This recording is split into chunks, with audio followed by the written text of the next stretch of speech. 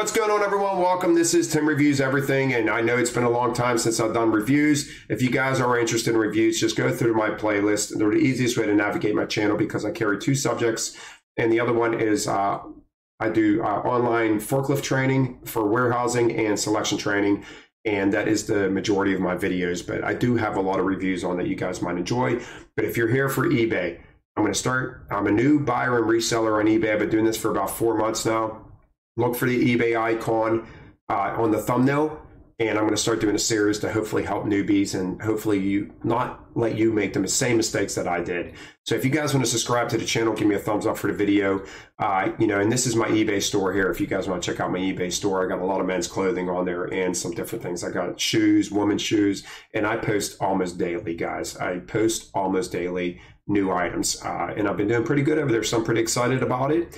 And in the comment section below, if you're a newbie, leave comments and hopefully I can help you. If you're an experienced eBayer, maybe you can help me. I appreciate it. Let's get to my top 10 things already in 4 months that I have been doing wrong on eBay. All right, guys, number 10 is looking over product, looking over electronics, looking over shirts. It doesn't matter what it is. When I first got it, I would hold it up, look at it real quick and be like, oh, that's nice. And then I get home, and when I start taking pictures, I realize there's sweat stains, there's holes, there's tears. The electronics aren't working. Guys, the majority of people that do garage sales are out in their driveway. Just if it's electronic, alarm clock or radio or anything that you have to plug in, have them take it into their garage, plug it in, and make sure it works before you buy it. So looking over your product is number 10. All right, guys, number 9 is my opinion, and basically my personal preference on what I would buy for myself. That is something that you need to throw out the window. Remember, you're not buying for yourself. You are buying for other people. There is multiple things that I have now that I would never buy for myself, but I'm starting to look on eBay and see what sells, and that is what I'm looking for when I go yard selling, garage selling, thrift shops, estate sales, whatever I go to. So number 9 is my opinion. Out the door. All right, it doesn't matter. All right, guys, number 8, this is something I learned off of TikTokers that I watch, and that is 3XL and upsell. All right, this is something when I first started eBaying, like I said, about 4 months ago, I was not looking for these type of sizes, and now I look for them. I look for 3XL and up, and they sell. I've been selling them, and I've been doing good with them, so I'm constantly looking for bigger plus sizes. All right, guys, number 7 is packaging your product. There was times that, oh, someone gave me a box. Thank you. I appreciate your box. There'd be like this much gap in there, and I just filled it in with paper, and I'd ship it out that way, and then I started losing on shipping. Guys, make sure your packaging is light as possible. The box is the size that it needs to be. It's not oversized. You can resize boxes. I'm learning how to do that. I'm learning how to make my own boxes from cardboard slip sheets. I'm still a little rusty with that, but I'm getting there. I'm getting there with making my own cardboard boxes. So just making sure that you're shipping your product in the lightest packaging possible, but it's still going to get there and be safe for the person that bought the product. All right, guys, number 6 is eBay listings. The one thing I did not realize until probably a month into it, a month and a half into it, is that eBay is constantly autofilling things in compared to what your title is. So if I list a t-shirt, well, it's going to guess the dimensions, it's going to guess the amount of weight it weighs, and it's going to also automatically, if I'm listing a shirt for $15, well, it's automatically going to put that you can make an offer at $7.50. It's going to pick half of that price. Well, make sure that you want a $7.50 offer. So when you put your eBay listings on, make sure you're really paying attention and changing the dimensions of the packaging, changing the weight, and changing the offer. Maybe you don't want an offer at all. Maybe you just want to sell it and try to sell it outright. Or maybe you want to do it a buy it now with no offer. So pay attention to eBay listings, the auto filling part of eBay. All right, guys, number 5 is pictures. And this is something that I use my lighting now. I do, like I said, I do YouTube channels. So now I use my lighting to light up the product a little bit better. I'm starting to pose my long sleeve shirts according to some TikTokers that I watched, just to make it look more professional. Make sure you get as many pictures as possible of tags, every logo.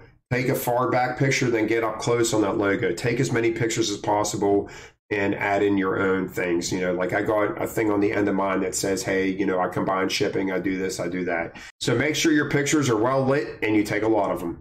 All right, guys, number 4 is a very important one, and that is overpaying. You know, you get in the hype and you get in that excitement of buying and reselling on eBay. Maybe you made a few sales, so you want to hurry up and go buy some more stuff. And you get in the, you know, you get in that excitement and you tend to overpay for stuff because you just can't wait to get it home and list it. Like I said, it's that new thing, that new excitement. I'm making money.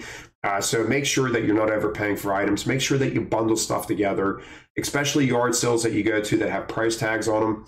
Grab a bunch of things together. Okay, maybe it's $16 and take it up to them. Will you take 12 for everything? More than likely, they're going to say yes because they want to get rid of the stuff. Every now and then, in a blue moon, I do get people that say, no, it's worth the 16. And then I'll just go put the stuff back. It doesn't matter, guys. If I don't think it's worth the money, and then I'm not going to buy it. But at first, I was buying everything. You know, oh, that looks good. That'll sell. That'll sell. And when you start overpaying, this also goes into the eBay fees. I didn't realize the eBay fees included shipping and taxes. So that 15.55% shipping charge that you, or the eBay charge that you get put on, you need to start putting that into your cost. So one eBayer said it on TikTok, and they said it perfectly, because that's honestly what I was doing whenever I watched her on TikTok. Is the rough estimate is 20%. So if you buy something, take 20% off the total, and that's what you're probably going to make from it. So keep that in mind, 20% rough estimate, but overpaying is something that we do a lot as new eBayers. All right, guys, number 3 is something that I've made a big mistake on that I did not do for probably 2 months, and it really irritated me because I already had this as a kitchen scale. We had this in storage, and I took it out of the box and I started using it. Weighing your product, guys. Oh my goodness. So when I first get my product home, I inspect it wherever I buy it from, make sure there's no rips or tears or stains. If it's a clothing, I come home, I take shirts on a white background. I take I take pictures of that shirt, and then I immediately bring it down here. I weigh it, and then I put it into the packaging that I showed you guys, the shipping bag, the cellophane bags. I put it in there, I weigh it, make sure I got the exact weight, and then I will list it. All right. And then it gets a number and it goes in my bin. All right. So that's the way I do things now. I was not doing that at first, but you definitely want to weigh your product. Oh my God. I bought a VHS set, Nightmare on Elm Street. I paid $10 for it. It sold for $58. And I just put the weight, I left the weight in on eBay listings. I told you they autofill. So I just left the eBay, I didn't know at the time. Okay, eBay said this is the weight. I'm just going to leave it in. I wasn't weighing anything. I lost $9 on shipping. Actually, I think I lost more than that. It might have been $11. It was $20 to ship this VHS set because it was 5 VHSs. It was $20 to ship it, and I think they only paid like $9 something in shipping. So I lost a lot of money on the shipping part because I did not weigh it. Make sure you're weighing your product before you list it.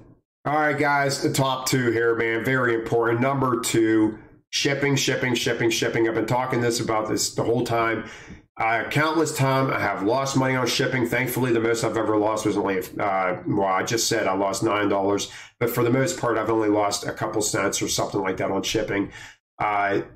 It's very irritating, guys. And also over here, when it says shipping, I know on my end, I don't know why, but it always puts priority mail. If you're going to do USPS Advantage Ground, make sure you change that because it's a lot cheaper for shipping, and you want to make sure that the people that that are buying your product is not paying a lot for shipping. So make sure you're changing the listing as well. So if it says USPS priority mail, make sure you're changing it to Ground Advantage. That is another big thing that I made a mistake on, and I overcharged people. I actually sent money to people. I would, if someone bought something and I realized that I would ship dollars in an envelope inside the package because I felt so bad for overcharging people. Guys, I don't want to overcharge people for shipping. I understand what it's like, you know, in these hard times right now. You want to try to get the cheapest product, and you don't want to overpay for shipping. And it's just going to hurt you as an eBayer as well. So make sure that you are weighing your product, measuring your product, and getting it in the smallest packages possible, but making sure that product is safe and ship it efficiently. All right, guys, so that brings me to the number 1, and number 1 is something that I have only been working on in the last like 3 weeks, and boy, oh boy, am I happy that I've been doing it. and that is organization. So when you start first selling on eBay, you only have maybe 10 to 15 products. It's not that big of a deal. But when you start getting hundreds of products, it starts becoming a big deal. I had a big 3-day thing where I sold 16 items in 3 days. And I couldn't find a shirt, and I was freaking out. I was like, this is great. This is all I need for being a new eBayer, is not to be able to find a shirt and tell this person that I can't find the shirt. I ended up finding the shirt, thankfully, but it put me into a whole new organization thing. I am very organized. I have bins. I have SKU numbers for everything. I'm putting these red tags on everything, so everything's getting a number on my items that I list. And then I have it right here. So I know I can go to bin, whatever, and I can look for this SKU number. Because once you get into the cellophane bags, these bags right here, once I get sweatshirts and stuff into the bags, maybe it's a little hard to see, and you don't want to have to sit there and pull out the item and look at it. So now I got a number on it, and I'm organized there. And, so I just look for the number. This is LS46, which is a long sleeve shirt. Long sleeve 46. So if I put that on an item, I just go in the long sleeve bin and I look for number 46. It makes it a lot easier for me. So being organized is, guys, it's huge. When you start getting a lot of items, you definitely want to make sure you're organized.